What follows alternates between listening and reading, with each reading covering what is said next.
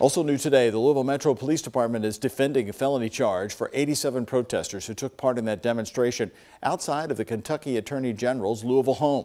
The department has released 2 videos today of the chants that made police believe the protesters were using force or a threat directed toward Daniel Cameron. Our Sanait Gabrigadis is live to explain why protesters say the claims are out of context. And Sanait, you were also there Tuesday covering the protesters as they were there. You heard their chants.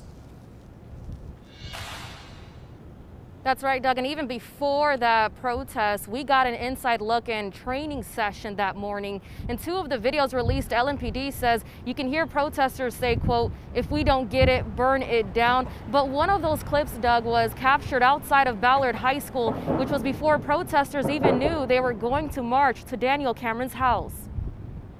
We don't get it. Burn it down. We don't get it. Burn it down. This is one of 2 videos Louisville Metro Police released where protesters are chanting outside of Ballard High School. LMPD says before arriving to Cameron's home, the intent of the protesters was to escalate their actions, which they interpreted as violence. Escalation means what's the next level of organizing, and we decided that a mass civil disobedience was the escalation. Says co-founder of Until Freedom from New York, Linda Sarsour.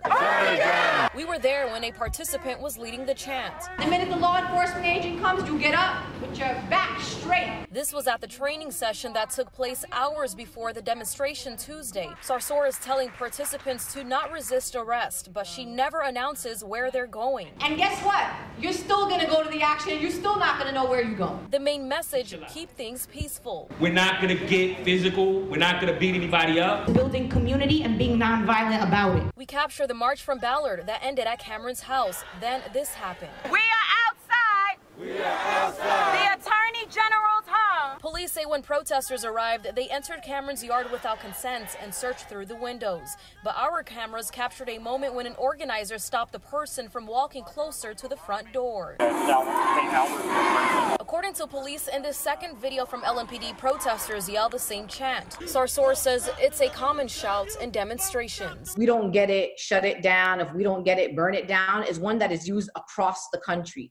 And it refers specifically to oppressive systems that continue to keep Black people and people of color down.